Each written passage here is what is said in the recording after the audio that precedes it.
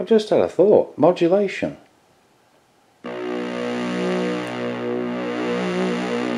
Yes. The Behringer JT4000 Micro is a great little synth, but it has one major problem, and that is that anything MIDI has to go over this USB port. There's no conventional MIDI plugs on it. Until now. If you build yourself a little circuit for about $5. So, what have we got going on here? Well, it's not as scary as the leads seem to suggest and all this tangle of wires, because it's just normal connections to USB. And I'm using that 4-port hub over there to connect things. Really what we've got going on is this Raspberry Pi Pico, which is translating the USB messages to that synthesizer from this one, which is just my mini piano that I modified a few months ago. A quick look on somewhere like Amazon shows that these are about $3.70, and you just need a few more components for a price of about $5 total.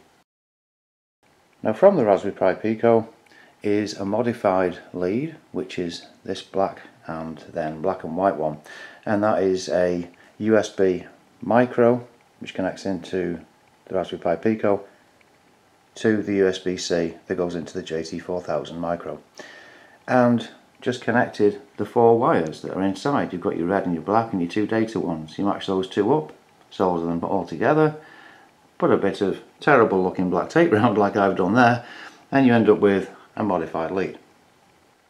The software comes from this GitHub site, which I'll link to in the description below, and within it he describes how to connect things up, but he uses an Adafruit Featherwing board. He uses a couple of Picos, and in fact you only need one. You just need to upload the firmware to it and the job's done. Those are the connections there he's used, but really you use any kind of MIDI circuit and then connect to pin 7 of the Pico.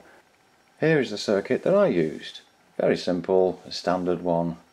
6N138 is the optocoupler, and then you can see the connections is just a couple of resistors, diode and the MIDI jack itself.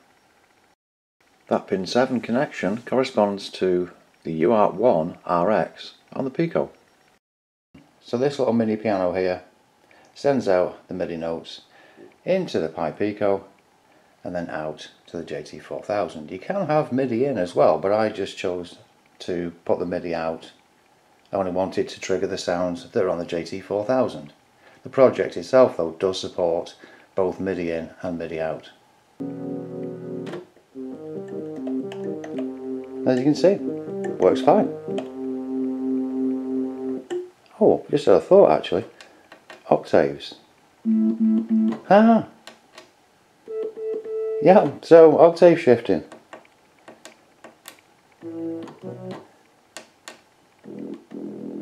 Yep, that's fine too.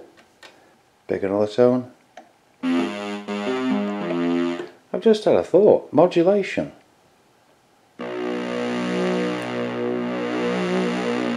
Yes. So it looks like all the usual MIDI features are implemented with the code. I've set it now onto the arpeggiator. Just check that works from the keyboard. Yeah.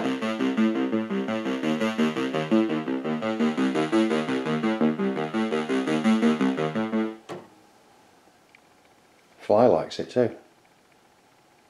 So there we are, a very simple solution for very little money indeed that fixes the biggest problem that these JT4000s have had out of the box, and that is support for regular serial MIDI.